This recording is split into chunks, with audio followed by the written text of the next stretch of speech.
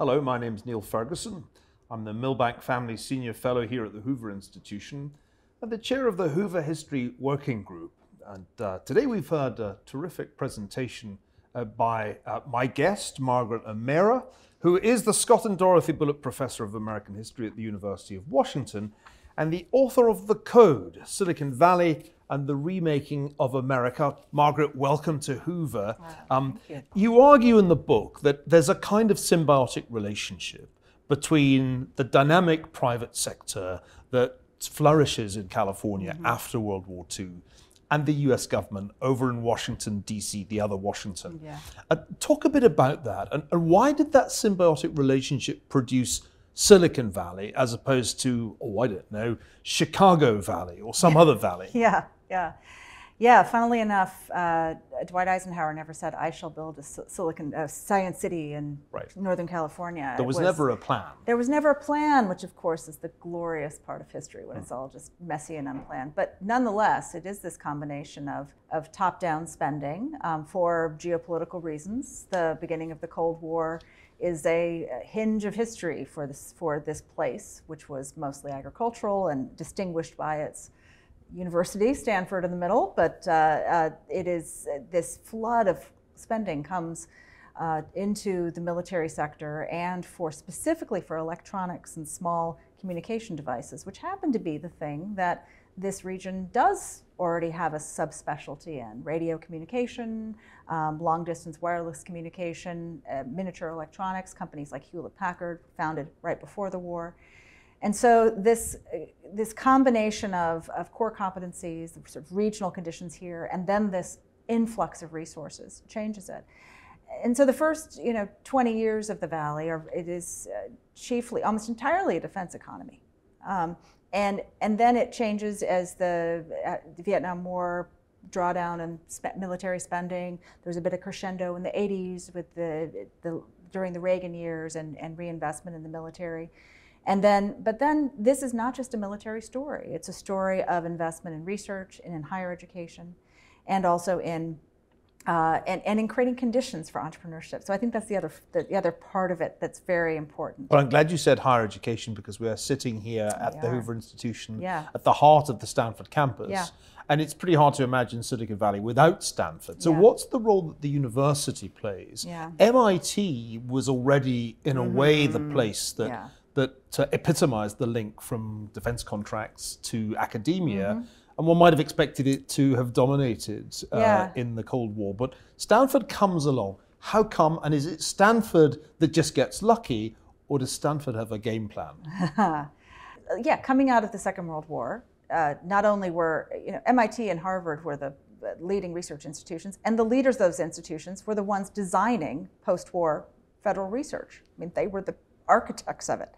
And so Stanford was not a logical player, but it had a very important connection in the person of Fred Terman, who was the Dean of Engineering and then Provost, who had trained as a graduate student at MIT under one of those architects, Vannevar Bush, and understood that there was a real change coming, and that he and other leaders of the university, the then president Wallace Stirling, a historian, and others, decided to profoundly reorganize what Stanford did to build up what Terman famously called steeples of excellence in the sciences and engineering, to make it more like MIT, quite frankly. It already had a scientific and technological bent from the very beginning, but it really doubled down on it, and to develop the Stanford lands, the nearly 9,000 acres, that the university received in its founding grant from the Stanfords, that the Stanford said, you may not sell it, you can develop it, but don't sell it.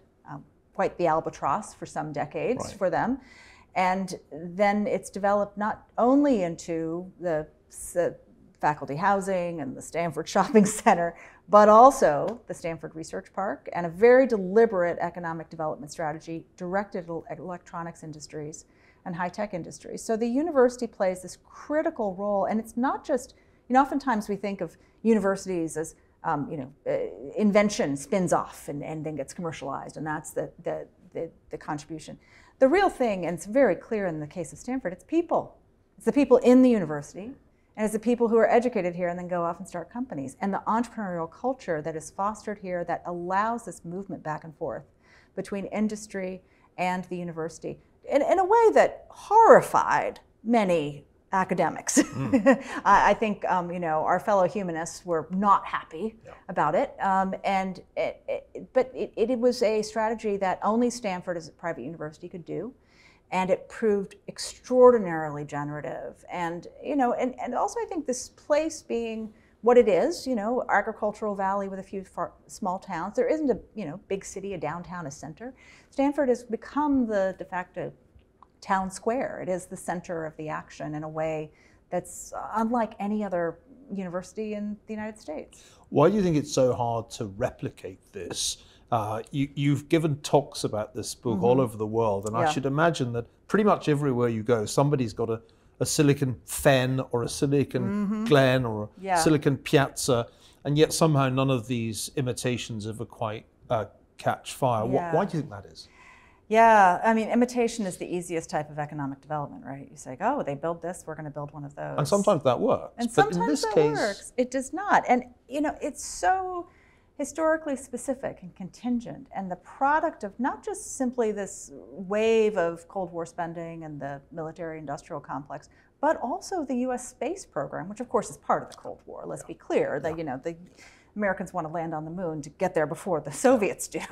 But that spending on small electronics and communication devices, all of the money that puts into the system, the federal money that puts into the system for military uses. I mean, look, war is the one thing that the United States has been willing to spend copiously on. There's a lot of it kind of, with a geopolitical justification, kind of gave this urgency and gave a lot of political leeway to spend a lot of money on things that didn't have an immediate application. And that was incredibly useful, not only in terms of being a customer to small startups in the silicon chip business in the 1960s, but also in fostering basic research and science education in universities and research institutes. You give the example of Fairchild Semiconductor, 1957. It's founded the year of Sputnik, where the challenge from the Soviet Union seems a mortal threat to the United States. The Soviets had the science. They certainly had the scientists. They had universities. They had defense spending.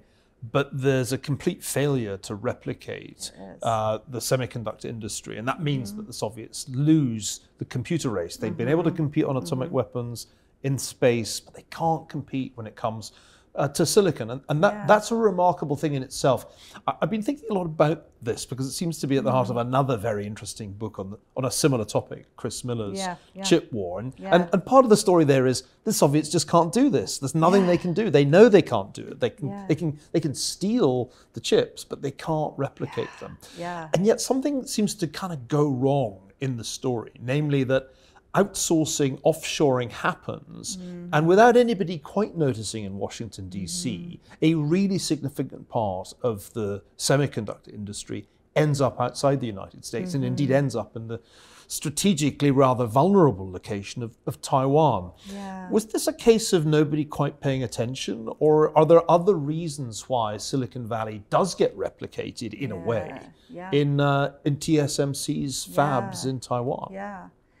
Well, it's, the offshoring of semiconductor manufacturing, like the offshoring of other goods, is both a push and a pull, right? So the chip makers here are some of the very earliest to outsource. In 1963, Fairchild and National are going to East Asia, just incredibly early. They are looking for lower cost labor. They are looking for, to maximize efficiency and speed, to be able to produce things as quickly. And they're also going up against this sort of dual threat of their other competitors, and just being able to get a minimum viable product that can have a commercial market, not just a defense one.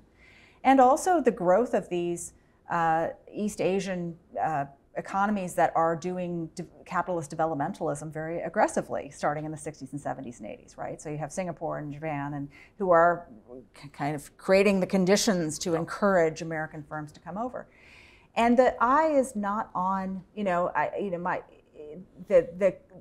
the focus is on the Soviets as a competitor and a threat, certainly in the 1960s into the 1970s. And by the 80s, it's all about Japan. And so anything that is going to increase the competitive advantage of American firms in the global marketplace, even if that means this has to become an outsourced and offshored industry.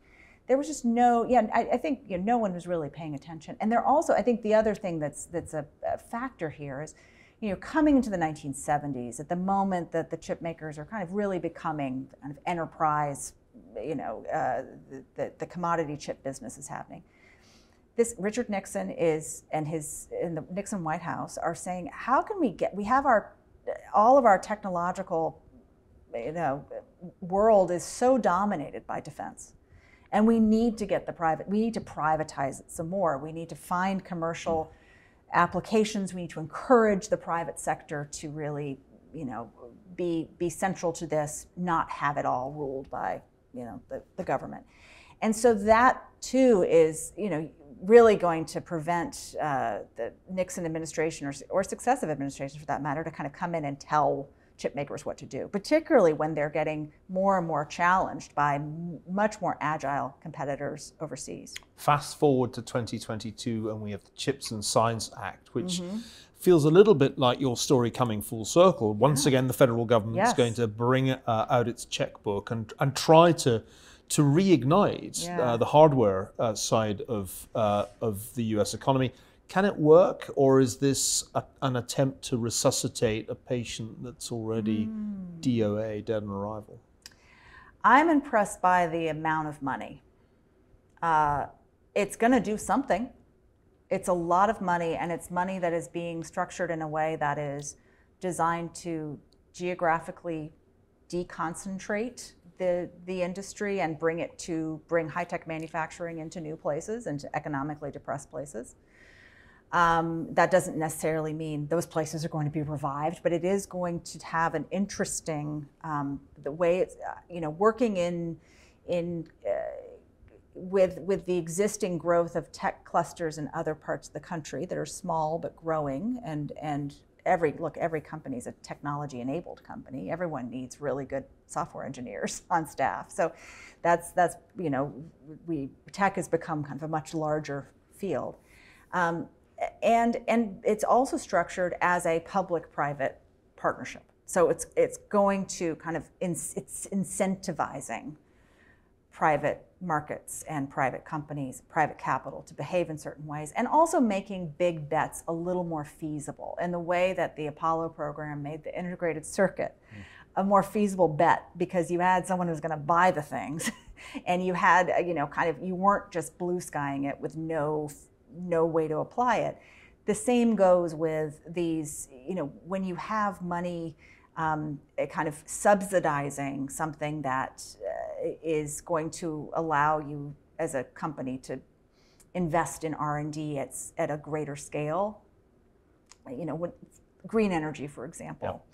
Yeah. And quite honestly, I think because it is framed rightly as a geopolitical addressing a geopolitical problem as a threat to national security, that it gives it political support on a broader scale than if it were simply framed as a domestic economic program. It's almost as if the US needs a Cold War to get this kind of symbiosis between government and private sector to work. Well, one of the consequences of Stanford's involvement in all of this has been, I suppose, for history to recede as a force on this campus, but you are reminding all those people in engineering and computer science that yes, they too have a history. The book, once again, is The Code, Silicon Valley and the Remaking of America. We've been enormously lucky to have Margaret O'Mara here with us to tell the story.